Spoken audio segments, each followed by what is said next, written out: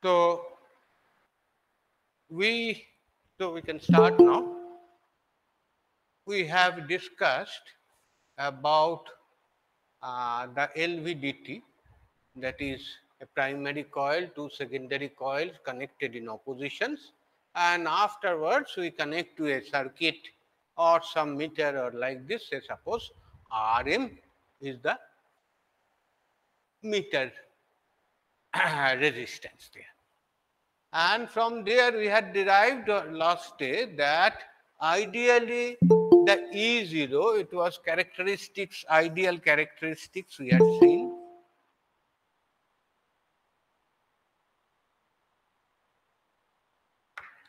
That it is E0 and X. These characteristics are like this. So here at 0, it is a 0 voltage, we call it a null, but there is some leakage or some capacity due to different reasons. There could be some small voltage present there and maybe like this, but they are more or less linear there. And in this case, we have seen if X is equal to positive, the phi between the primary and the E0, Ex and E0 is equal to 0 degree and phi is equal to 180 degree. It is if their primary and secondary, in that if X is less than 0 there. And we have also seen that that is an ideal characteristics, and that means if we don't consider the coil resistance, coil inductance, and etc. And in actual characteristics, the frequency that phi is not actually 0 or 180 degree. We'll tell it afterwards why it is necessary. This depends upon two situations where Rm is equal to infinity. We have derived those things last day, and for that one we have seen that phi, the angle between primary and relay, changes from plus 90 degree to 0 degree. That is A there, as omega changes to infinity. That means 0 to infinity, if we go for higher frequencies there, then it would be the phase angle between the primary and secondary will be like this. And if Rm is finite, these derivations we have done it already, so I am not doing it again. Please see the last test lecture. So phi changes from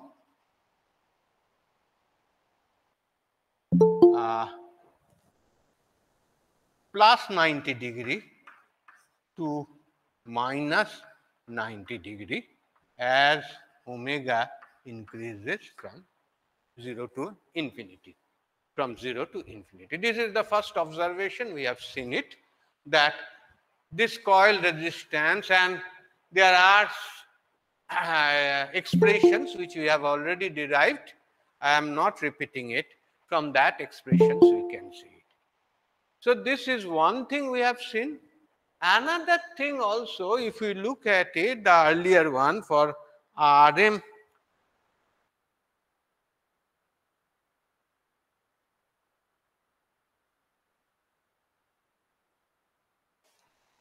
for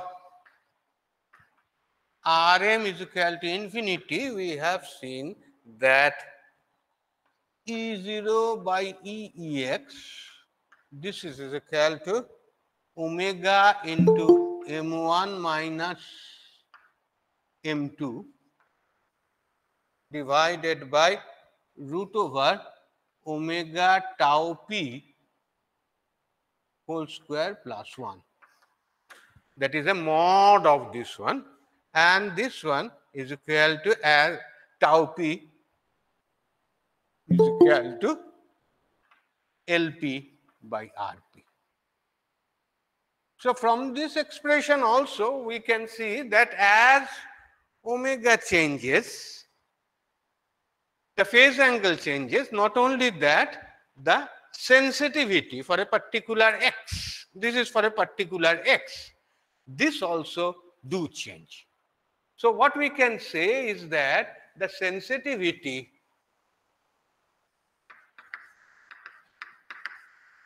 I am not showing you the complicated expressions with, well, Rm is finite. You can also see sensitivity apart from the other things we are there. I mean, apart from the inside, what are the parameters inside the LVDT, we are not going. Depends on number one is Rm and number two is omega. So that is the thing there, and it can be shown that for a particular x, for fixed x, sorry, okay, x itself there, and I say it is a mod of E0, that is the magnitude only. We have a characteristics, that is the sensitivity. This depends upon omega as well as the Rm. So I am just talking about the linear part only. So if it is 400 hertz, 1 kilo ohm load, say suppose this is the characteristics, we will find if it is 400 hertz and 1 mega ohm, 0.5 mega ohm load,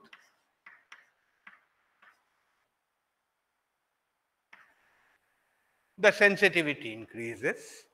Further, if we go on increasing the sensitivity 2500 hertz and 1 kilo ohm load, it is like this, and it would be further increased to say, oh, both of them, this is a, okay, this will be 2500 hertz and 0.5 mega ohm load. So this is a thing that I can increase the sensitivity with the frequency, and also sensitivity depends upon the load resistance. If the load resistance increases, the sensitivity is dependent on the load resistance. And that is the thing why, that is one of the main reasons this excitation frequency, this omega or frequency of this one, we can see that higher the frequency, higher the sensitivity, or we can say that if I fixed a target, a fixed sensitivity, to achieve the sensitivity, that sensitivity, higher is the frequency. To achieve the sensitivity, if the frequency is high, we can try it, and basically with less number of turns and all the things there. So basically, if we look at it, in that case, what is happening? The size, if the frequency is more,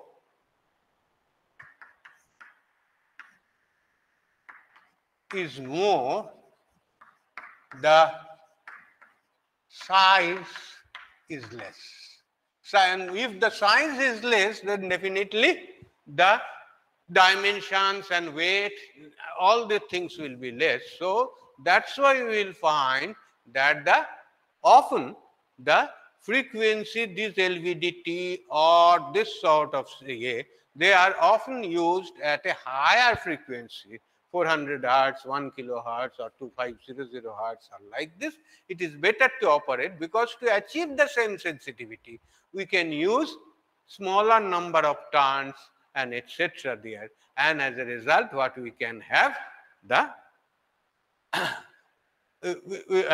we can have a lower size or the lower weights, and particularly where you use these instruments in uh, uh, in aircraft. Often, you know, uh, in a cockpit, the pilot has a stick which moves it, the things there, and that gives you the control and the directions and all the things. And the position of the stick is detected by a LVDT. So, if LVDT is there, and we always want, because every gram of weight, if we want to fly, it costs more fuel. So, naturally, it is always better to have everything lighter as possible. So, naturally, this sort of LVDT or other type of instruments which are used in aircraft or space and all the applications, they employ higher frequency compared to our 50 hertz or standard frequencies there. So, this is one important point, and to use these things there. Okay. But another thing also we have seen that, okay, we have seen the second thing is that the phase angle is not exactly 0. So, if we need to make the phase angle between primary and secondary to make it 0, so in that case what we require, some compensating circuit required. So, a compensating, because I will see it, we will discuss it afterwards, that if the phase angle is not 0, then the phase sensitive detector and other things may often cause you problem. So, what we can say, the compensating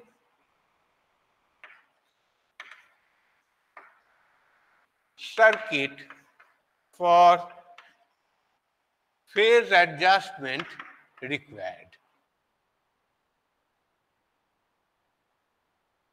So, what are the compensating circuits for phase adjustments?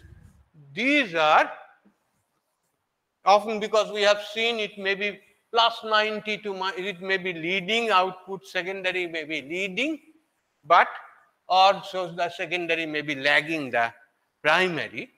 So, for that one, the simple circuits are, one is, that's the thing there.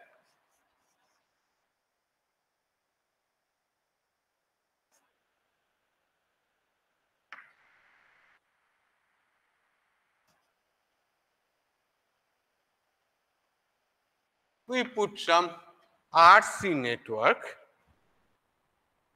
simple this one, for retarding a leading phase angle. Retarding means a leading phase angle.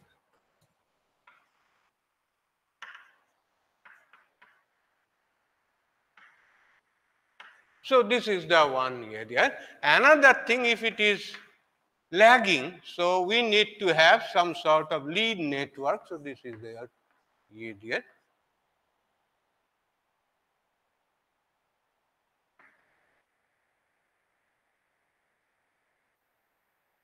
So, where it would be just the opposite. This is for advancing a lagging network,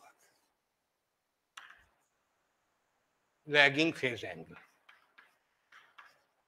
So this is after LVDT, we can choose the LVDT, the frequency and etc. And apart from that, we need to see that once you make this thing, that output and input, if it is they are not in phase, that means either 0 or 90°, then it would be, we need to have some adjustment and this compensation circuit. Apart from that, we need to also have what we have it, of course, let us assume that has been achieved. Let us assume that these circuits are there, and so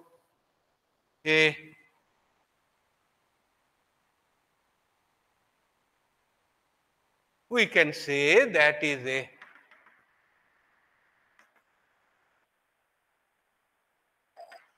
compensating circuit.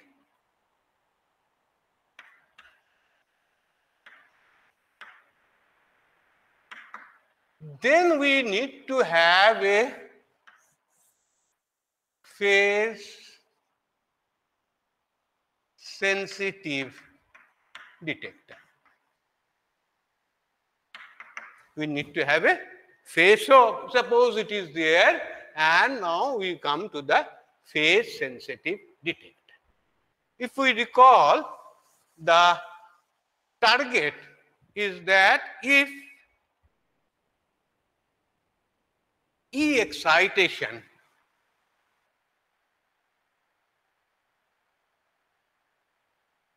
is like this,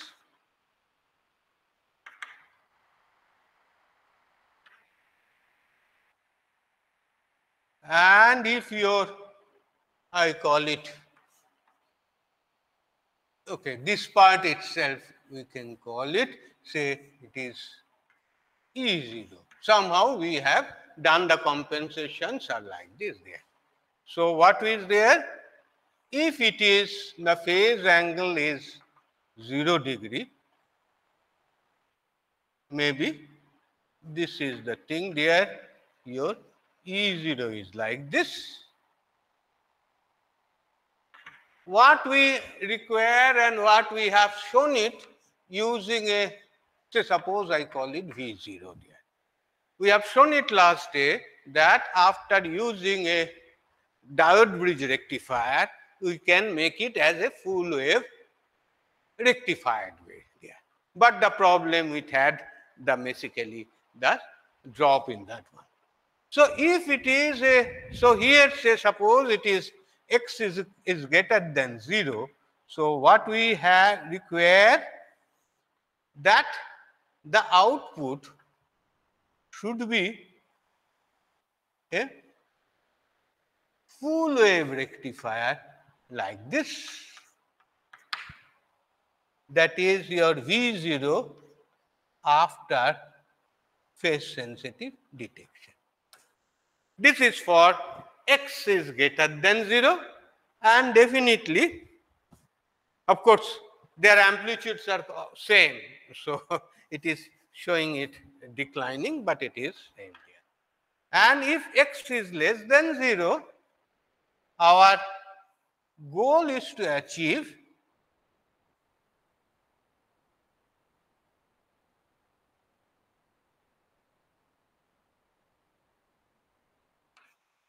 like this. So that by putting a low pass filter or like this there, then I would be able to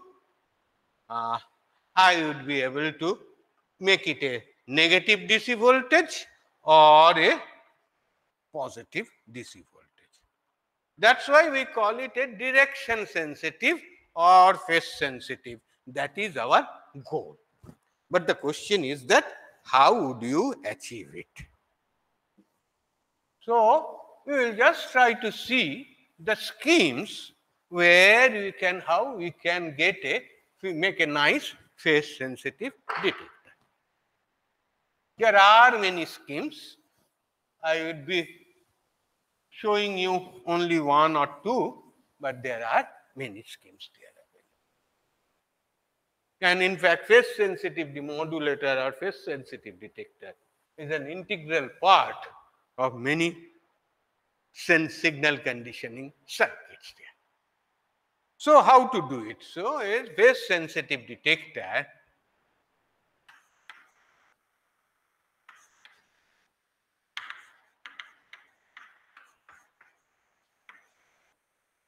how to achieve it.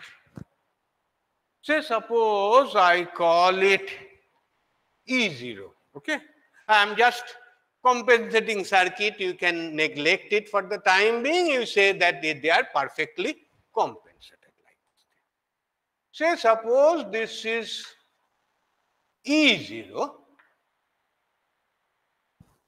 and I put a block.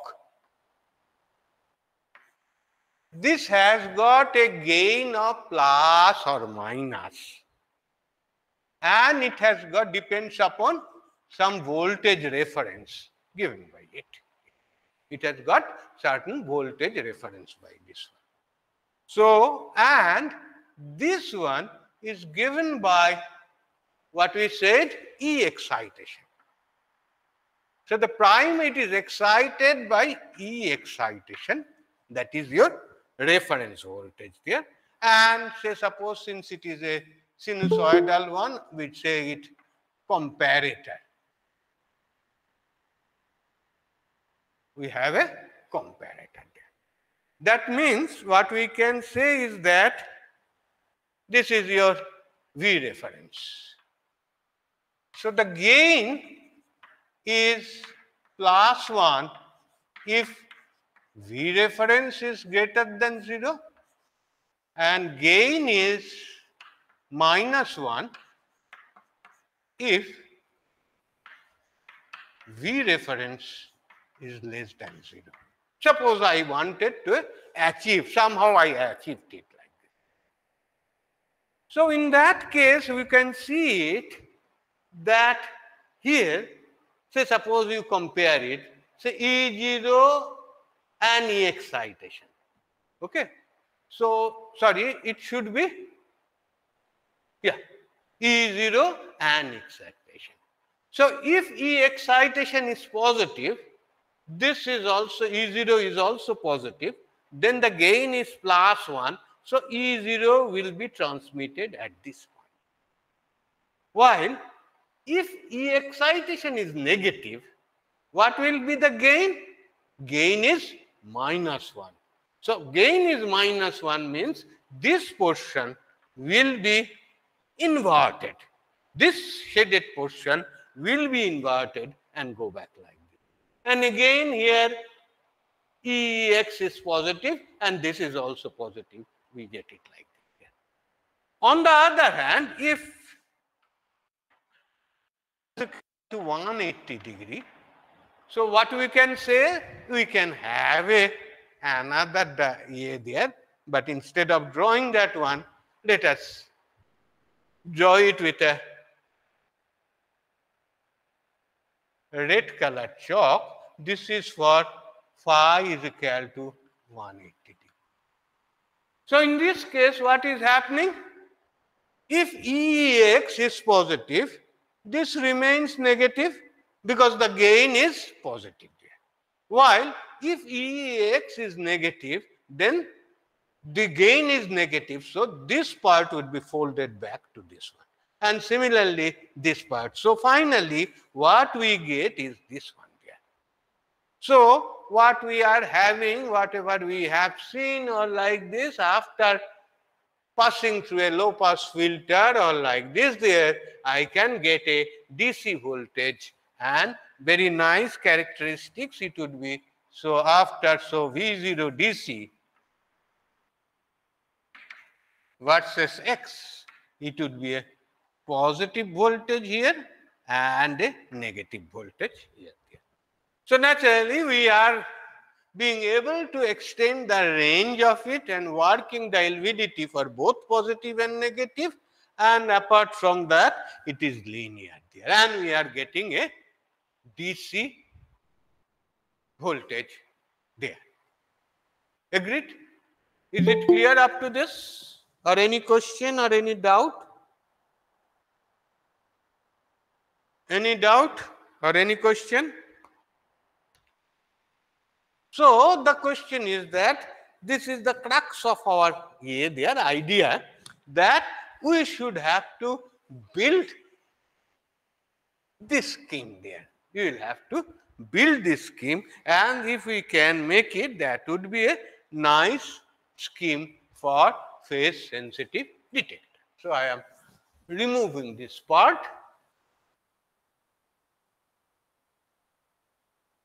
So there are several ways for implementation. One is that this is the first way of implementation. So phase sensitive detection, one we can say using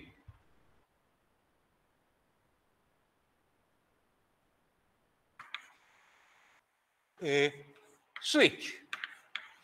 So this is a fast way for implementation of phase sensitive detector, is that using a switch there.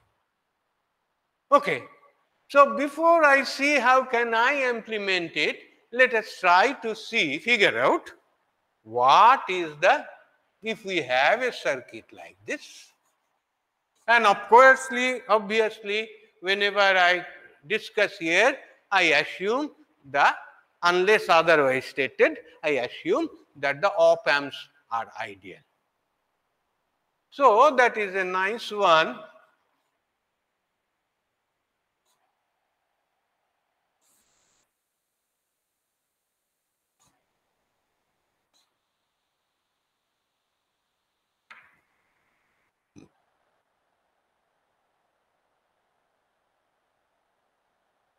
Okay. Okay, this one I think better to make it, yeah. This one, say suppose I have a buffer, I put it buffer to avoid loading, and just I connect it here. So here it is, say suppose V1 sine omega t. Okay. And this is coming from the secondary. And at this point, I put a switch. So you must have seen many switches. We can have it using MOS or simple MOS circuits and like this there, and say this is given by this V reference, and it gives to you some, suppose this is a comparator,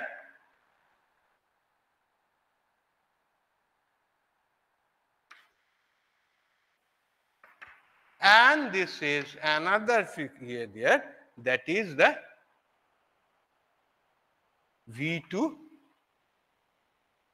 sine of omega t. Okay? And this one, this switch, S is closed when V2t is greater than 0 and S is open. Oh, sorry, S is closed. S is closed when V2t, then S is open when this is a positive and this is closed. Rather, I will put it in this way. S is open, I put it. That is all the things we can make it.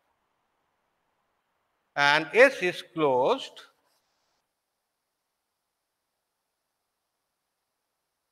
when V2t is less than 0 there. Let us try to find out, say suppose all of the resistances are R. Now can you calculate what is the gain when S is 1, S is off, S is open, and what is the gain when S is closed?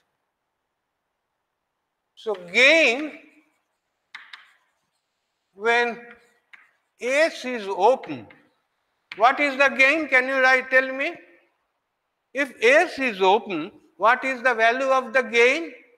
Say suppose I put it, this is here Vx, some voltage there. What is the gain here? If S is open, anybody?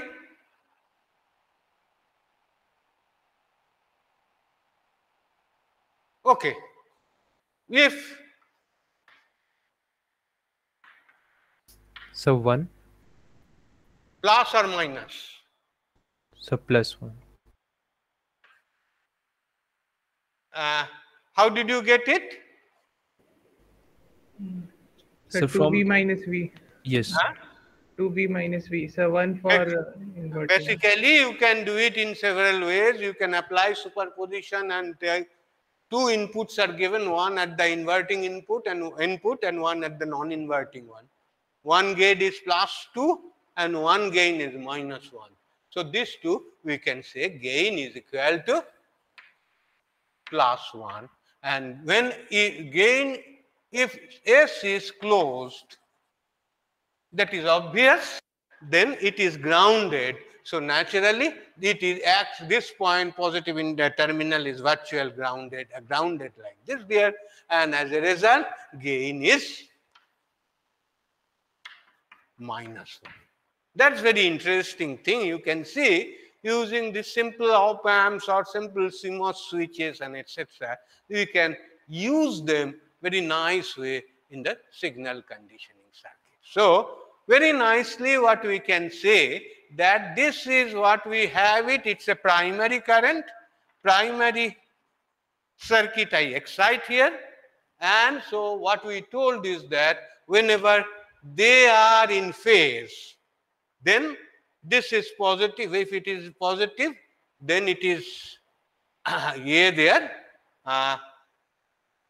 This is open, so gain is plus 1. And if it is negative, then gain is minus 1. So this is also inverted, so it will make it plus 1. So we will get all the cases. That means if it is gain is plus 1 or minus 1, depending upon this the phase of it, and if the phase is 90 degree, 180 degree shifted minus of this one, you will see that you will get it whatever we had shown it, the phase sensitive detection there. So that is a very nice way for doing it like this there. So this one can be implemented nicely using this. In fact, our there in our lab also signal. I think maybe in the simulations in the lab you will be able to signal conditioning. One of the way you can see it, and you can see that one. And you can select the op amp, the CMOS switch, and go for the more details like this. So this is one way. Another way is also there that is also interesting. That is using a multiplier chip.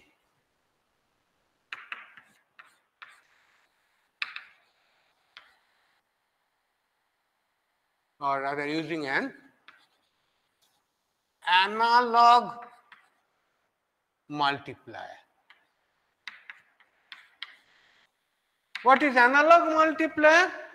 That is the thing is that, you know, most of the ICs we normally handle are linear ICs, but there are certain nonlinear chips are also there. This multiplier is one of them. So what is there? Say suppose two voltages are given and they come to a, this is your multiplier,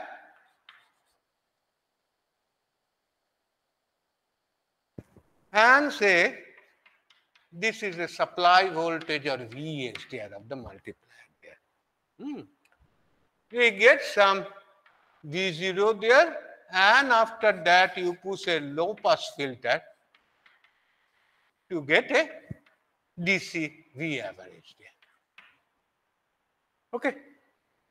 Now suppose V1 is equal to V1 sine omega t, and V2 is equal to capital V2 sine of omega t there. Okay. Now,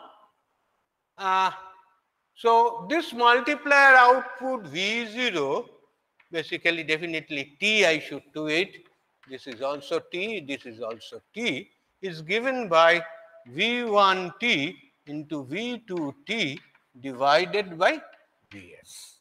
That's a DC voltage normally we give it. So that normally scales down the voltage. So it simply multiplies to signal and scales down by a factor of Vs there. So very handy and very nice expressions there. So what we can say that what is V0 in this case, suppose what is V0? So in this case phi is equal to 0 degree. So what is V0t? It is some constant, definitely that Vs and like this it would be there, into 1 minus, so sine square omega t, what we can say is 1 minus cosine of 2 omega t. Agreed? So this constant includes V1, V2, Vs and all the things there, and also some half factor, because it would be sine square omega t and this will be like this. So V0 average, it will be is equal to K. K nothing but K is equal to V1, V2 divided by 2 Vs like this. So this is your V1T is your voltage of the primary and secondary, and this is the voltage of the primary. So voltage of the secondary changes with the displacement, and if there the x is positive, phase is positive, so V average will be like this, a positive voltage. And obviously, if phi is negative, that means phi is 180 degree, V0 average will be equal to minus of V1, V2 divided by twice Vs. So obviously, you can easily see that is our desired characteristics. What was our desired characteristics? That is your V0 average or V0 DC versus X. Is we can have it in nicely a straight line characteristics. So there are many, actually we will find it, this analog multiplier has got many applications often here there, and this some chips are there, say suppose analog multiplier AD 633. One, of course I don't remember all the names, so only one name which is very handy and like this, AD 633 is the here there, by which we can nicely make a signal conditioning circuit with the LVDT there. So that is the here there, and in fact there are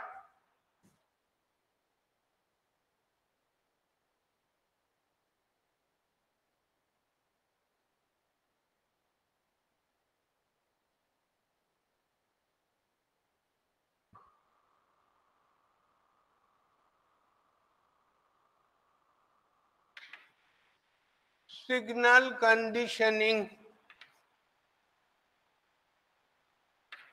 ICs for LVDT are also available. Say suppose few names I am giving, example AD598, AD698. So I request all of you, particularly A, to go through the data sheets and just Google search the multiplier circuit, analog multiplier IC or signal conditioning IC for LVDT. You will find a more interesting applications and more interesting configurations over LVDT there. Okay? Any question up to this? Any question? So lastly, I will go back. So these are the using. So we can say that this is a signal conditioning circuit. Okay, I have a question now. Say suppose V1 and V2 we have only considered that they are either, that is a primary or secondary, or like this, they are either in phase or out of phase. But suppose if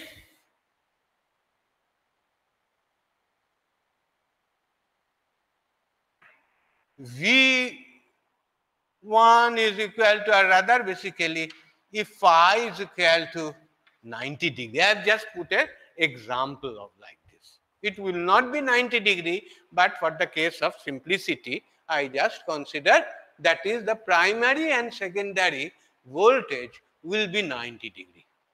What will be the V0 DC characteristics versus X? Can you tell me using this amplifier? I mean the multiplier. Can you tell me? What will be the V0 DC? Suppose I have it, so here it is V2 is sine omega t plus say 90 degree, or like this there. So in that case, what will happen? Can you tell me? What will be the V0 DC?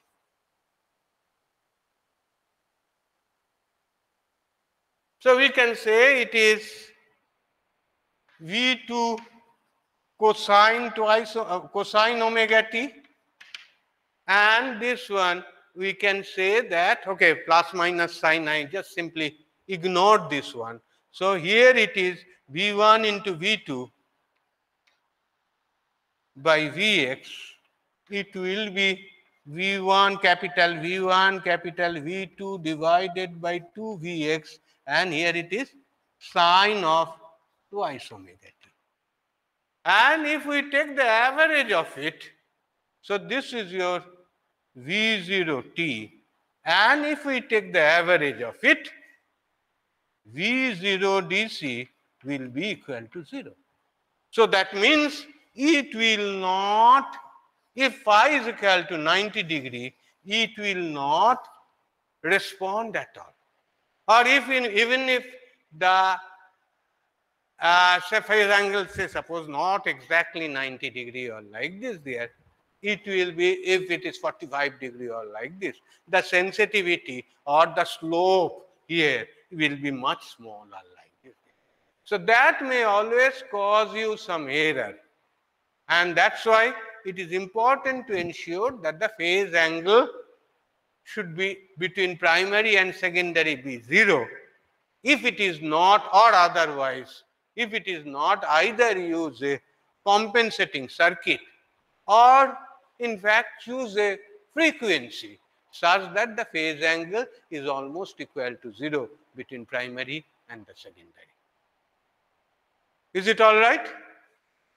So these are the things, intricacies we must understand, and basically we will see it that for any circuit elements or sensors like inductive sensors, capacitive sensors, LVDT and all sorts of things, we have seen that we need to use some sort of phase sensitive detector.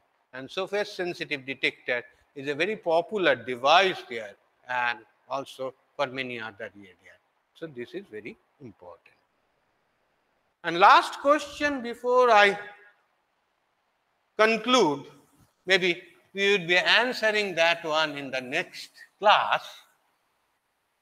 Suppose I have a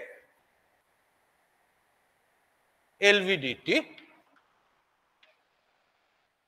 which is a primary excite here there, and forget about all the non-idealities.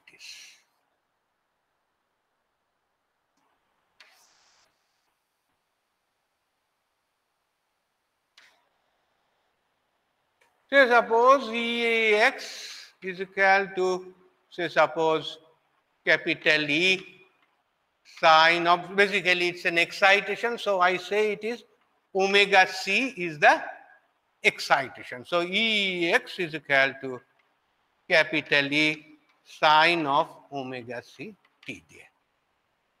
And this xt is also varying sinusoidally, that it is xm sine of omega mt.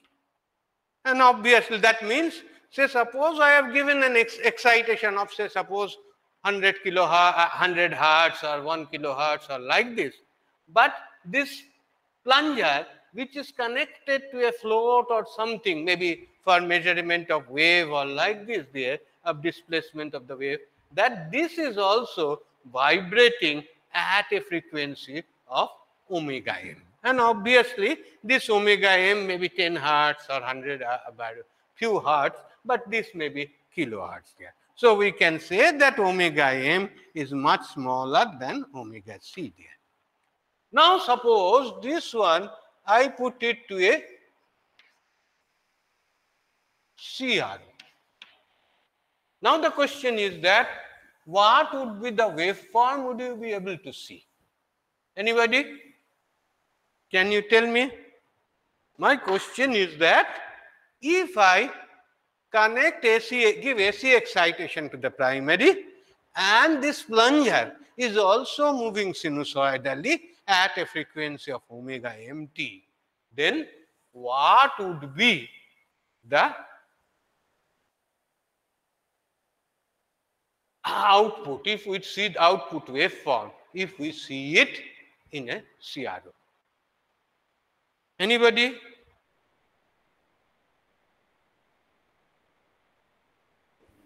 So I'm just making a guess, but I think could it be the difference sinusoidal, but the difference of those two frequencies?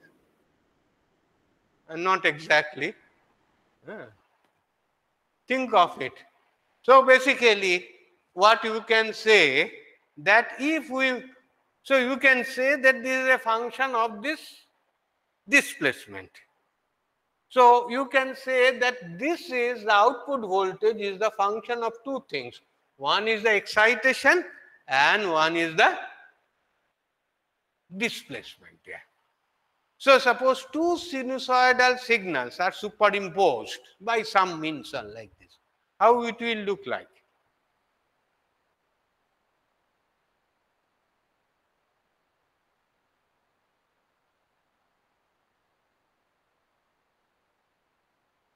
Have you heard of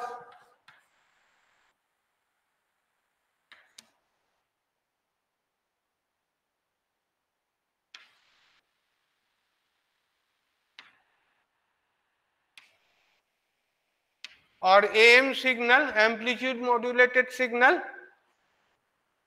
Yes, sir. So How the does it look envelope, like? sir, the envelope will be a sinusoid or some other signal. That's right. So there would be some envelope like this, and this frequency is omega m, and inside it